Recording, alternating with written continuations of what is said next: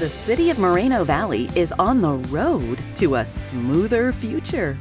On February 1st, 2022, the City Council approved the Citywide Pavement Rehabilitation Program, a historic $50 million investment into Moreno Valley's roads.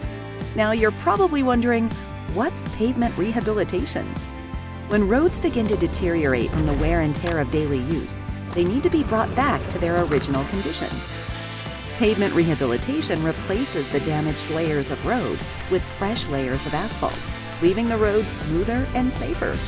Roads that are still in good condition will be treated to help preserve their condition by 5 to 10 years, making sure more roads in Moreno Valley stay beautiful. Thanks to this substantial investment, over 180 miles of Moreno Valley roads will be rehabilitated and preserved in just 18 months. That's the equivalent of 10 years' worth of road work. When we invest in our infrastructure, we invest in our community, making life better for everyone.